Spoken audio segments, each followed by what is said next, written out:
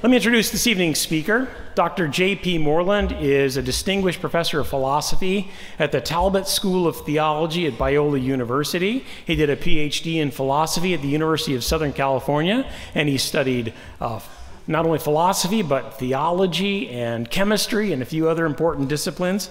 And turns out he is really become an expert of making a nuisance of himself for Jesus in all the right places. We're just tremendously delighted to have him on the faculty, but more importantly, as a tremendous colleague, he's one of the finest encouragers I've ever seen in my life. And he takes those of us who are even just a couple of years younger and leads us into the promised land of academic success and discipleship with the Lord Jesus Christ, and really just pushing the kingdom of God forward at every turn. Dr. J.P. Moreland, we can't wait to hear what you have to say tonight.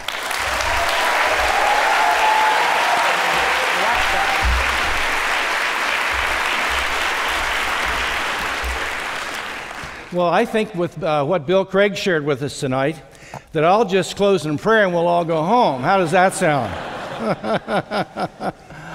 You know, with regard to that story, I'm afraid I have some good and bad news about it.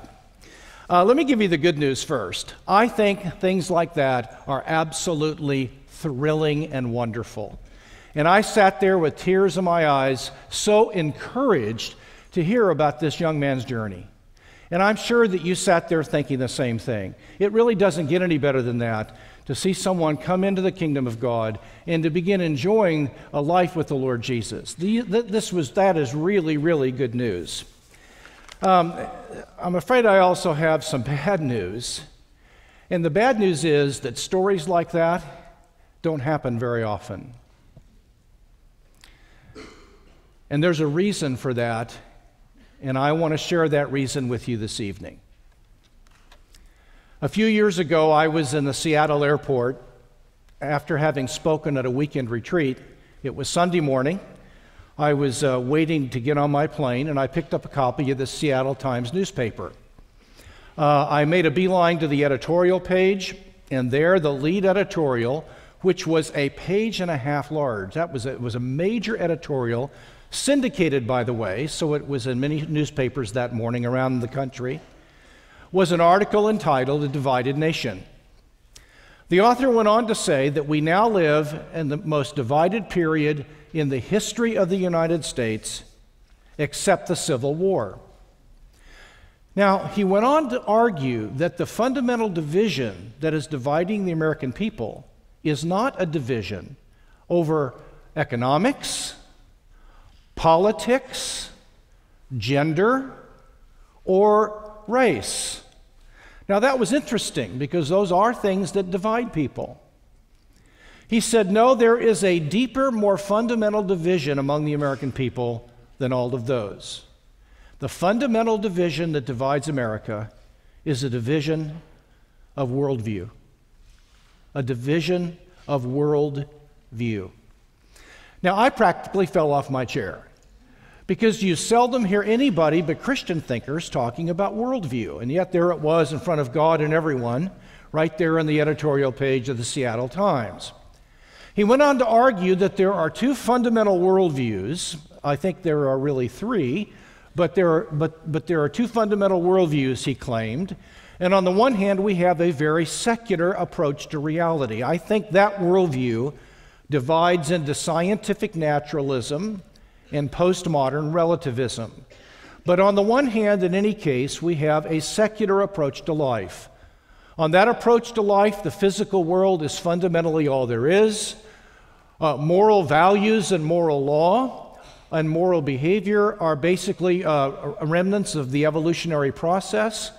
Instead of being objective features of the world, they are basically creations of evolution to help us survive, and that we essentially have the freedom to create our own values, like you can change the 2-point conversion in football to a 1-point conversion. It's up to us. We can change moral rules anytime we want to, because there's no objective truth about them. That's on the one hand. On the other hand, he argued, are ethical monotheists, of which evangelical Christianity, he claimed, is the primary version in the United States currently. And according to ethical monotheism, there is a transcendent immaterial God who made us in his image, who has given us the moral law, both through creation and through Scripture, and who is real, and we owe our allegiance to that God. Now, he went on to say something that was not entirely encouraging. He said the leaders of the secularist movement are the universities and university professors, Hollywood, the entertainment industry, and the media. I'm thinking, what else is there? Well, he went on then from there to say the leaders on the ethical monotheism side are local churches. Now, I don't know about your local church, but mine doesn't look ready to handle this contest. And it's become evident that something very, very serious has happened in this culture because the centers of power and authority in North America have been dominated by secular voices for a long time now.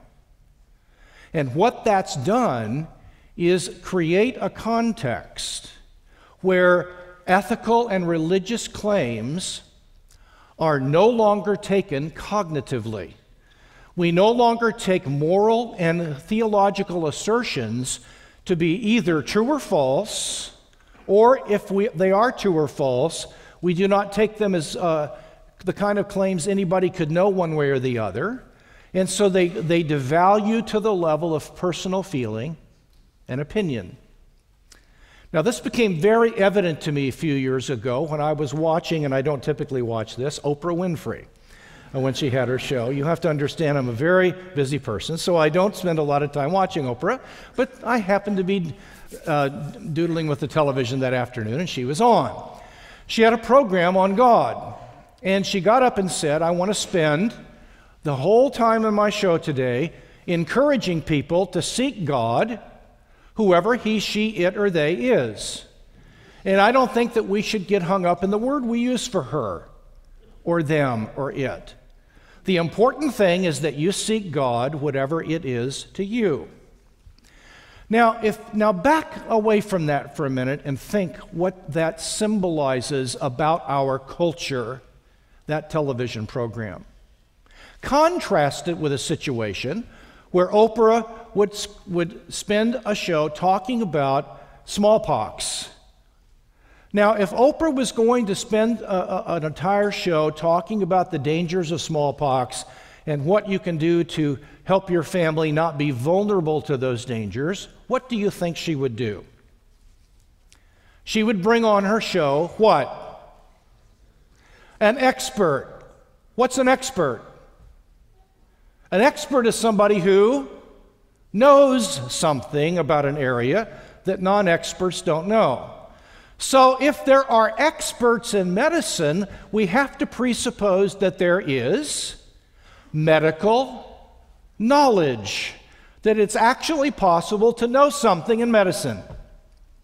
Given that there's medical knowledge, we will call experts people who have that medical knowledge, and we will let them speak with authority about issues medical. Oprah would not have opined about medical issues on her show because she doesn't know what she's talking about on that subject. She would have brought on an expert. The fact that she would speak on theology and religion as a TV talk show host tells us that she doesn't believe that there are any such things as experts in this domain of thought. And because she doesn't believe that there are any experts, that means that she doesn't believe that religion is a cognitive area of life. There's no truth in religion, or even if there is, no one has a clue where it lies, and so one person's opinion, Oprah's, is good as another person's opinion, because at the end of the day, religion is primarily an expression of non-cognitive feeling. And I will grant that Oprah is an expert on how she feels. I'll grant her that, right? The fact that she knew that there was a ready audience for this kind of thing in American culture tells us that she understands that we now live in an America that is increasingly believing that religion is primarily a domain of feeling that is no longer a cognitive issue. Now, the question that I want to raise this evening is, how did we get to this point? Where exactly are we? And what can we do about it? How did we get here? Where is here? It's not whatever, as they say in Southern California. It's here. So where is here? How do we get here? Where is here? And what can we do to change things? Let me say briefly how we got to the current situation.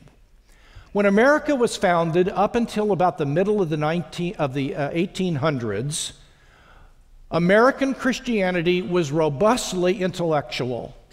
There was a deep concern for thought.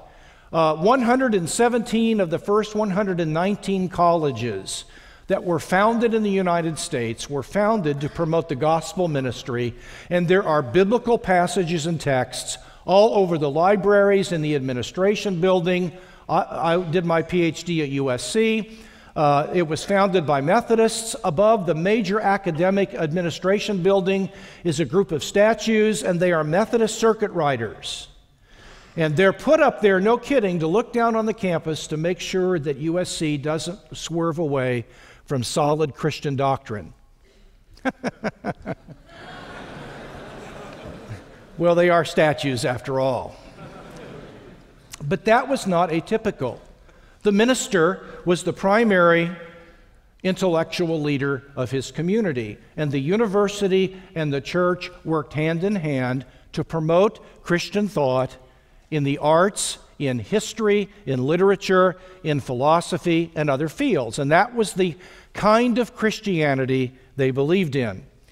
Daniel Webster in 1788 made the following statement, quote, "The education of youth is an employment of more consequence than making laws and preaching the gospel, because the education of youth lays the foundation on which both law and gospel rest." And according to Webster, an educated citizenry has a better chance of sustaining good moral laws and of understanding and embracing Jesus Christ. And so on his view, education was even more fundamental than evangelism, because education would eventually show forth the beauty of the Christian message and the Christian worldview. Unfortunately, this attitude did not continue. Can you hear me out there? Because it sounds like the microphone is going on and off. Can you hear me all right? Okay. Always an odd question, isn't it? Because if you can't, what would be the point of asking it? So it's always been one of those self-refuting kind of things. In the mid 1800s, there were three words from heaven, and we just heard two of them. There were three great awakenings that came into the United States. The main great awakening began in upper state New York. It moved down the East Coast into Georgia, swept across into Kansas and Missouri, and that, along with two other awakenings, were huge to American Christianity and its future in this country. A lot of good happened in those awakenings. No one doubts that. People came to the Lord. The Church of Jesus Christ expanded its numbers. Unfortunately, the awakenings were primarily anti-intellectual and were overwhelmingly involved in feeling and emotion. For the first time, for example, we began to have altar calls where, after the gospel was preached in a very simple way, music was played to stir people's feelings so that they would feel a conviction and want to come forward and trust Jesus Christ as Savior. And there was a reduction of religion to having a good character and having deep, intense religious feelings, which are absolutely crucial. Don't hear me saying anything against emotion or against character, because they're critical, but Christianity moved 18 inches south from the mind down into the belly and the heart area, and it became largely a religion of emotion. There were two things that happened as a result of that awakening. The first thing that happened was in upper state New York. That area became known to church historians as the burned-over district because it had had so much emotion-laden gospel preaching that it tended to create a situation where people were burned out by revivals and by emotionalism. And it's no accident that three of the major U.S. cults began in that part of the United States. A Christian Science around that area, the Mormons and Jehovah's Witnesses in that general vicinity.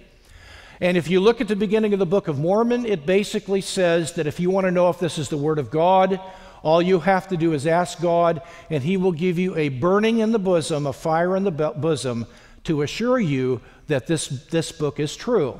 Where did he get the idea, Joseph Smith and others, that you could test the truth of a religion primarily by the feeling in the heart that one gets when one picks up a holy text of some kind? I believe that one of the sources that he got this idea from were the awakenings that took place in that part of the world, of America in the mid-1800s.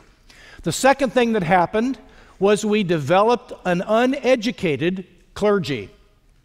This was particularly true in the Baptist church, and I don't say that to be mean-spirited. This is just a historical fact.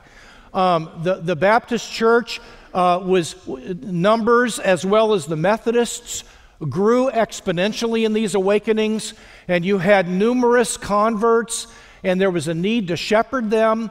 And the primary criterion for being a minister was that you felt a call to preach. And if you felt a call to preach that came over you, you could be ordained and you could be given a church to pastor, and you could be as dumb as a goose and not know anything at all. So you have a time where if you're going to teach literature or you're going to teach history, you need to know something. But if you're going to pastor a church, all you have to do is be sincere. You don't need to know anything to shepherd the house of God and to teach the people. Now, at this time, around the 1850s through the end of the 1800s, an intellectual assault came against Christianity. I can't go into detail on this. I've covered some of this in my book, The Kingdom Triangle, and also in Love Your God with All Your Mind. But by and large, Darwin's Origin of Species came out in 1859. I'm sorry about the microphone here. I don't know if I'm doing something wrong, but thank God I'm forgiven if I am. The ideas of Hume and Kant came across the ocean and began to infiltrate American education. And we have historical criticism of the Bible, especially the 5 books of Moses begin to spring up. And you understand, if you believe in a personal devil like I do, then you have to understand the movement of history, not only in terms of human causation, but also in terms of supernatural influence. And I believe it was no accident that these intellectual assaults came at just the time when the church was withdrawing from the life of the mind and emphasizing feelings. What you have is from the period of 1900 to 1925, 26, around in there, the evangelical movement came together. There was a critical meeting held in St. Louis, Missouri, where there was a strategy for the fundamentalists, as they were called then, to try to recapture the culture. Rather than addressing ideas with ideas, they decided to develop a political strategy. In the North, the strategy was developed to try to keep liberals out of the mainline denominations, because secularization was beginning to creep into seminary education, and there was a small but growing number of pastors that did not believe in the deity of Jesus or the virgin birth or things like that. And so in the North, the evangelicals said, we're going to hang on to our denominations and try to kick out the liberals. It backfired, and the evangelicals got kicked out and had to start their own denominations and their own seminaries because they lost Princeton and other mainline seminaries to the secular movement.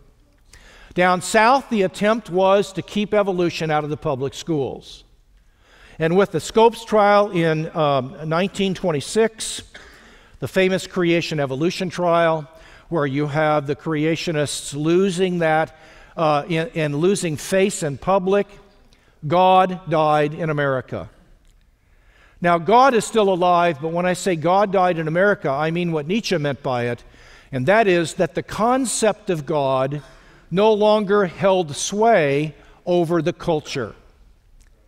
You begin to have, for example, in the cartoon page of newspapers, in the editorial section, you have cartoons after the Scopes trial with fundamentalist believers looking like monkeys with a Holy Bible in their hands, standing next to a strong, progressive secularist, and the contrast that was spoken was, you either be faithful to the Bible, in which case you become a dumb, ignorant person, or you become intelligent and well-educated and thoughtful, and you turn away from the Bible and buy into the contemporary scientific enterprise. Not a good set of alternatives. And so what we have is, after that, it takes until the 1960s for the death of God to spread out into the culture. And from 1960 until the present, from the Jesus movement until now, we have had a growing secularization of culture, and the result of that has been the privatization and the decognitivizing of religious claims. Now, let me illustrate that. In 1989, in the state of California, a document called the California Framework was made, which serves as guidelines for teaching science and religious issues in public science classrooms in the United States. And in that document, the following statement is made in order to give advice to teachers who may have children of Bible-believing families come to them and protest the teaching of evolution. And here is a statement in the California Framework, which you can get in any public school in the state of California. It says as follows, quote, "At times some students may insist that certain conclusions of science cannot be true because of certain religious or philosophical beliefs they hold. It is appropriate at that point for the teacher to say this: I understand that you may have personal reservations about accepting this scientific evidence, but it is scientific knowledge about which no reasonable person can doubt. And it is my responsibility to teach it because it is a part of our common intellectual heritage." Now, my point is not an issue about creation evolution. My point is deeper than that. It is to notice the cognitive descriptors used for science and the non-cognitive descriptors used for philosophy and religion. Science is called conclusions. Science is basically said to be involved with evidence. There is such a thing as scientific knowledge. There's no reason to doubt this scientific knowledge. Religion and philosophy are called personal reservations. Yuck. It is called philosophical beliefs. And so, on the one hand, you have beliefs and opinions, and on the other hand, you've got truth and rationality and knowledge. That is the division I'm talking about. That is the decognitivizing of religious truth claims. And as a result of that, the Christian church responds to this problem, my dear friends, not by increasing its devotion to the life of the mind, but by saying that we know Christianity is true by faith. Now, I'm going to tell you there's more in the Bible about knowledge than there is about faith. The Bible doesn't say that we have faith in God. The Bible says we know God exists. There may be differences of opinion among us as to how we know He exists, but the Bible is clear that there's knowledge of God and there's knowledge that He's real. Faith comes in at the level of placing confidence in God. But faith is not pitted against knowledge or reason. And yet, the California framework communicates that science is a matter of knowledge and objective evidence, and religion is a matter of private feeling and personal beliefs. And that attitude has come from us. To illustrate that, I've been going to Dr. Stewart, my dentist, now for 21 years. He's had his hand in my mouth more than anybody else I know. And about 15 or 16 years ago, he became a believer. And he has been on fire for Jesus ever since. Well, I remember he has one of these offices where there's a little partition between the different stalls, and you can hear what's going on in the one next to you. Not restroom stalls, dental stalls. Okay, I don't want you to think I'm odd or anything. He was a believer about 3 years, and I'm waiting for him to see me, and he's doing something in this guy's mouth, and he's witnessing to him. And this guy, and he's telling him about the gospel, and I'm not kidding. He was sharing this. It was wonderful. So after it was over with, he comes over and starts working on me, and I said, "Hey, Doc Stewart," I said, "way to go, man." I said, "That's the way to do it." And I said, "Were you able to answer some of his questions?" And he said, "Oh," he said, "no." He said, I don't worry about all that kind of stuff, because at the end of the day, this is all about faith anyway." Now, I thought to myself, where in the heck did he get that idea? Where did he get that idea? Christianity has not taught that for 2,000 years. Throughout the vast majority of church history, the Christian community took itself in its creeds and in its central teachings to possess a body of knowledge, not a body of faith. Faith is important, but it wasn't a substitute for knowledge. You have knowledge in the Scriptures. It was clear to me that he got it from us. So how do we get here? We got here by abandoning the life of the mind in the local church, these awakenings sweeping in the mid-1800s, causing the Christian religion to be reduced to feeling and opinion, and the evangelical community withdrawing from the intellectual world and the culture because of an intellectual assault at the end of the 1800s, early first 2 decades of the 1900s. And the Christian community withdrew. Now, where does that mean we are right now? Where we are is an increasingly secular culture. Because as the church withdrew, a vacuum was filled, and the university replaced the church as the authority over culture. It is the university that has the right to define reality today, not the pastor. Now, as a result of that, the secular culture we live in is fundamentally about the nature and the limits of knowledge. It is not about promiscuous sex. It is not about politics. Secularism is fundamentally about knowledge, its nature and its limits. And the basic idea is that knowledge is limited to the 5 senses and the extension of the 5 senses through the methods of the hard sciences. And so, given that that's the nature of knowledge, seeing is believing in the general culture. To know something means that you have in some way or another to interact with it by way of the 5 senses, and with the extension of instrumentation and science. That follows from that then, given that's the nature of knowledge, that knowledge is fundamentally limited to the deliverances of the hard sciences. So years ago, Time magazine had a cover story on how the world is going to end.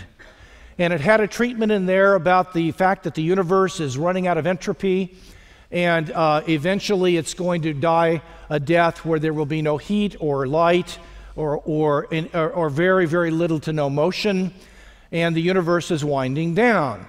And that was not what was interesting to me. What was really, really interesting to me was what the first paragraphs of the article in Time said. Here's what it said. It said for millennia, human beings have wanted to know how all this was going to end. Unfortunately, until recently, the only place they could look for answers was religion and philosophy, which really amounts to nothing but speculation. Now, for the first time in the history of the human race, science has moved into this area of inquiry, and for the first time, we are finally getting answers to our questions. California Framework, Time Magazine, a difference in the cognitive understanding of science relative to philosophy, ethics, and religious claims.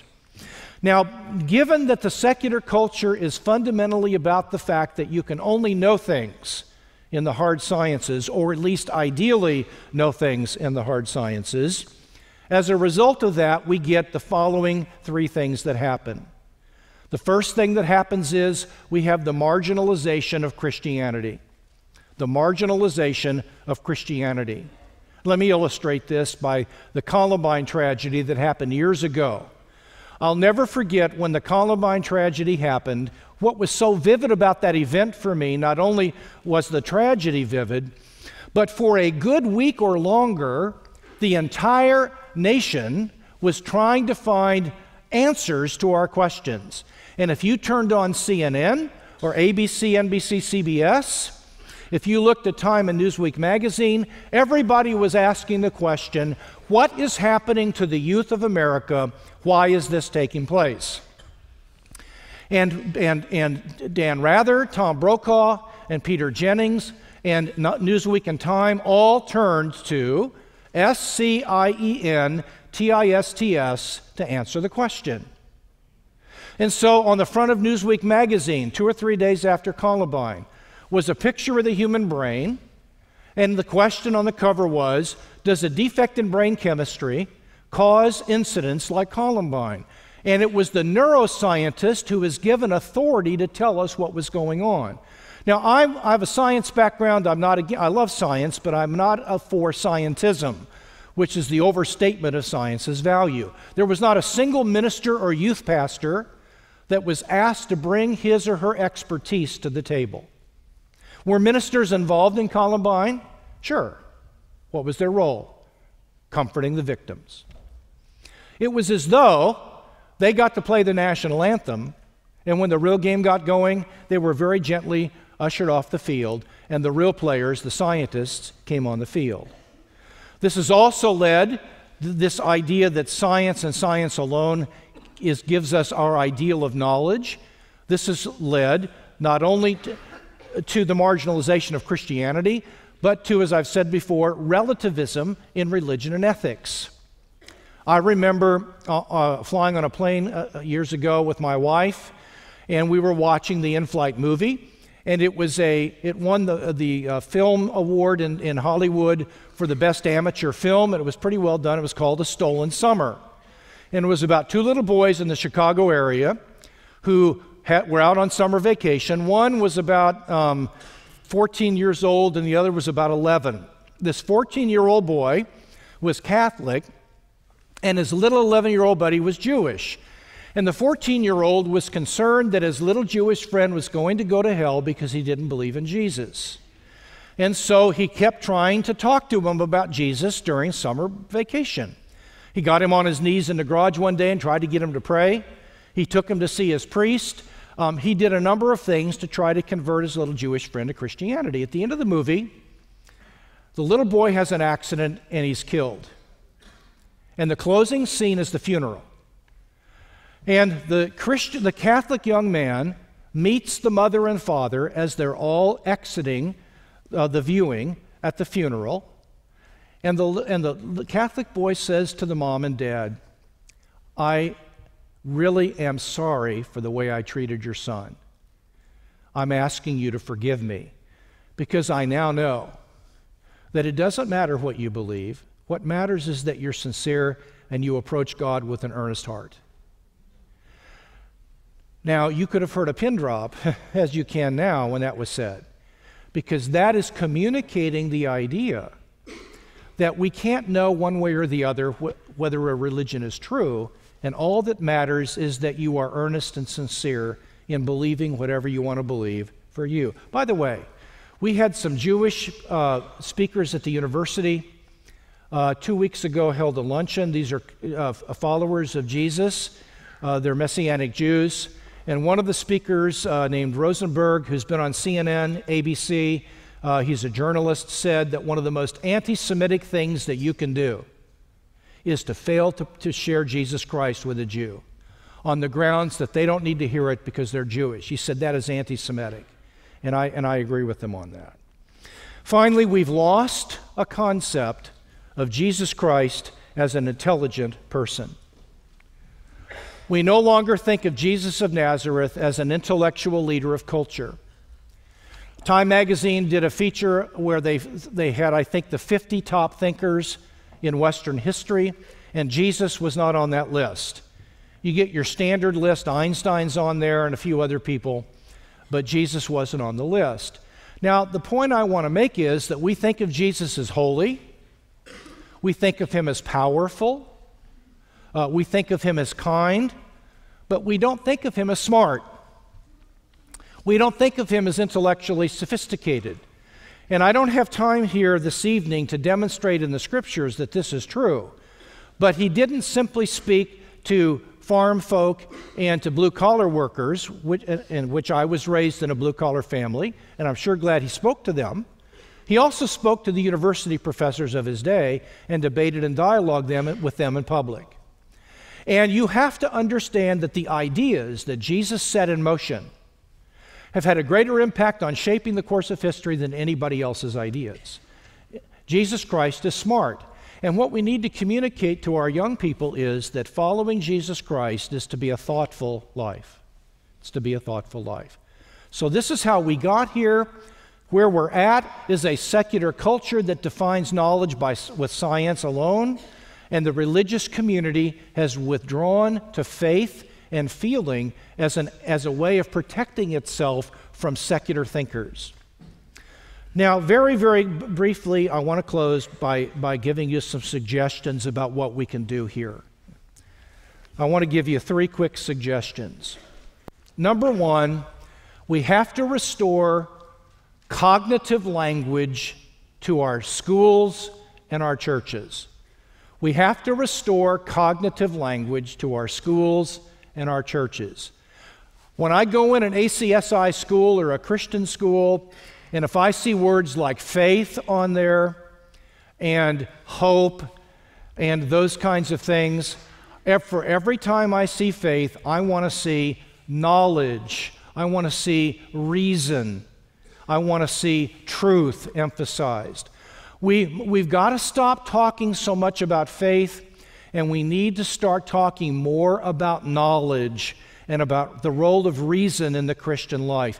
You wouldn't imagine, would you, that following Jesus Christ would not be thoughtful? Don't you think we should be thoughtful about this? And so in my view, we need to spread the disease by adopting self-descriptors that are cognitive in nature.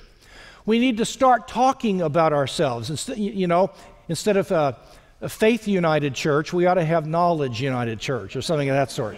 But we need to start using the K word in describing our community, because we do have a body of knowledge, and we need to start thinking of ourselves cognitively in addition to affectively and volitionally. All are important. Secondly, we need to teach our parishioners how to defend their faith. We need to teach our children and our parishioners how to defend their faith. Conferences like this are absolutely crucial, because if we can help you and encourage you and give you some training, if we can give you some resources by way of CDs and videos and books, and you can become a little stimulated down the road and get a little bit more trained in this, then you can spread this disease elsewhere.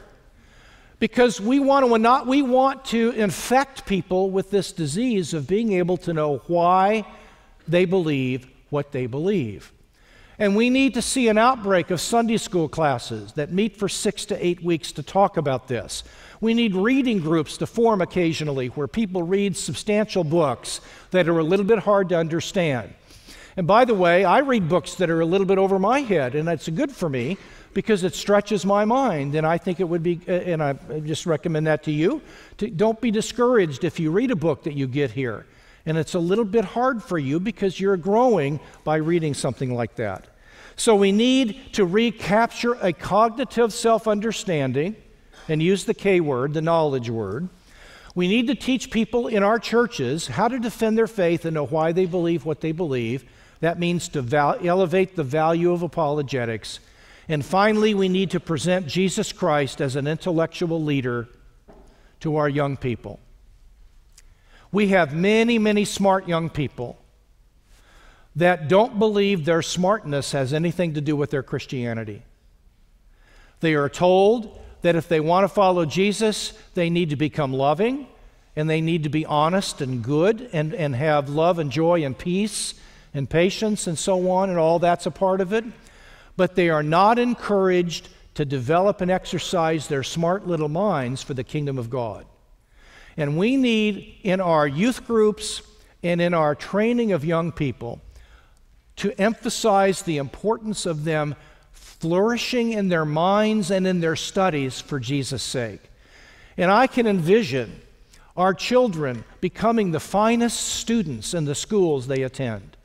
We are seeing in our day, and this has happened in the last 20 years, ladies and gentlemen, we are seeing ACSI schools turning from being a little ghetto for Christian kids who don't want to face the world and they get prayer at school, to places now where our Christian schools are teaching literature and history better than the public schools.